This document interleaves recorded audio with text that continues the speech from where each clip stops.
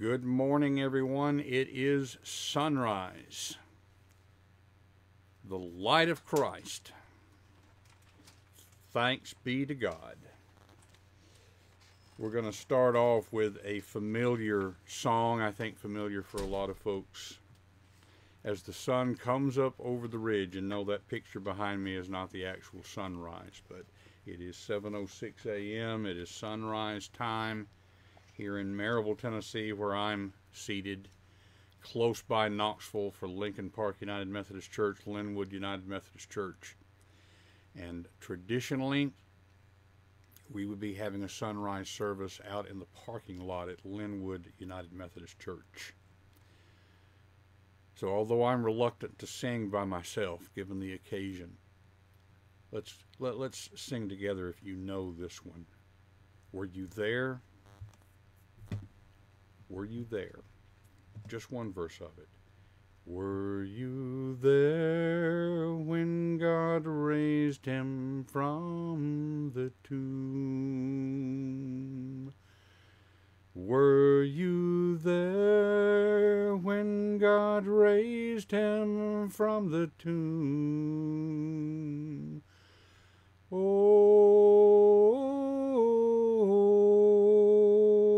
sometimes it causes me to tremble, tremble, tremble.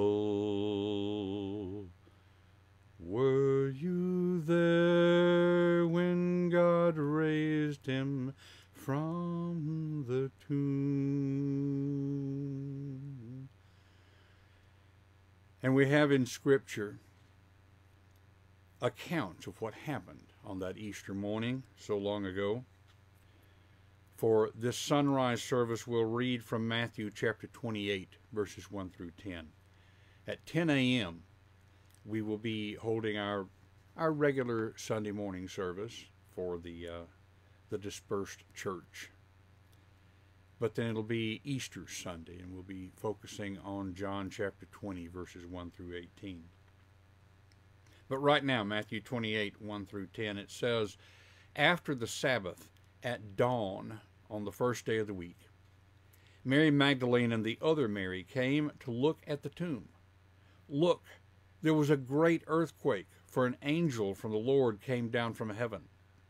Coming to the stone, he rolled it away and sat on it. Now his face was like lightning, and his clothes as white as snow. The guards were so terrified of him that they shook with fear and became like dead men. But the angel said to the women, "Don't be afraid. I know that you are looking for Jesus, who was crucified. He isn't here because he's been raised from the dead, just as he said. Come, see the place where they laid him. Now hurry, go and tell his disciples. He's been raised from the dead. He's going on ahead of you to Galilee. You will see him there. I've given the message to you." With great fear and excitement, they turned away from the tomb and ran to tell his disciples. But Jesus met them and greeted them. They came and grabbed his feet and worshipped him. Then Jesus said to them, "Don't be afraid. Go and tell my brothers that I'm going to Galilee. They will see me there." The word of God for the people of God. Thanks be to God. This is indeed a joyous time. It is the culmination of a long, hard week, a long, hard life, really a long, hard existence of humanity, going all the way back to Adam and Eve. And this morning, Christians all over the world are celebrating the resurrection of Jesus Christ. Would you pray with me? And you may recognize that there will be times in here where we say together, wherever you are, though we are dispersed around the country, maybe even around the world, we are together in spirit, and we'll say the phrase, "Lord, hear our prayer." Let us pray. Dear Heavenly Father, for Christians throughout the world who celebrate the resurrection of Jesus this Easter morning, that we may know that nothing can separate us from the love of Christ, we pray to the Lord. Lord, hear our prayer. For leaders of the nations and cities of the world, that they may be wise in their administration of government during this pandemic and selflessly serve the common good, we pray to the Lord. Lord, hear our prayer. For all bishops, pastors, and leaders of our congregations, that they may faithfully tend the family of God during this season of social distancing, we pray to the Lord. Lord, hear our prayer.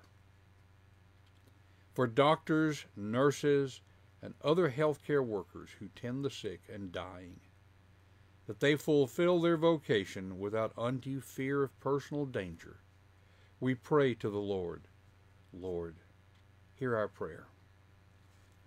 For all who are sick and those alone in quarantine, that they may find comfort and care in their time of need, we pray to the Lord. Lord, hear our prayer. For the earth you have given to our care, and for all creatures who share it with us, that you may be glorified in all your works, we pray to the Lord. Lord, hear our prayer. Loving God, we, your children, never pray alone, but only with all your saints in all the world. And therefore we pray together as Jesus taught us. Our Father, who art in heaven, hallowed be thy name. Thy kingdom come, thy will be done, on earth as it is in heaven. Give us this day our daily bread, and forgive us our trespasses as we forgive those who trespass against us. And lead us not into temptation, but deliver us from evil. For thine is the kingdom, and the power, and the glory forever. Amen. This sunrise service, as the sun continues to rise, it's a joyous time, but we're keeping it brief. And just as we opened in song, let's sing together a familiar song from Charles Wesley. Christ the Lord is risen today, and I'll bet you know the words, you know the tune. Follow along as best you can. Christ the Lord is risen today, Alleluia. Earth and heaven in chorus say, Alleluia. Raise your joys and triumphs high, Alleluia.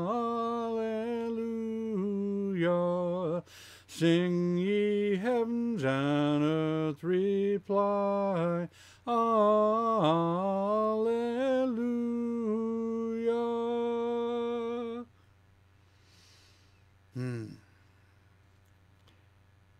Typically, when we end this service, we would join together in an Easter breakfast.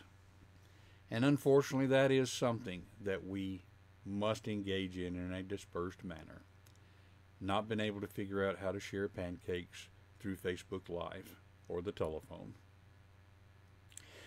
But as we move on into this celebration of Easter, again, we invite you to join with us at 10 a.m. We'll be right here on Facebook Live, same place, and on the teleconference. And for those of you who might be watching a recording, you may have missed sunrise, but you have not missed Easter. Easter occurs every Sunday, every day in our hearts. And so we bid you now go in peace to love and serve the risen Lord. May the grace of our Lord Jesus Christ, the love of God, and the fellowship of the Holy Spirit be with us all, now and forevermore. Amen.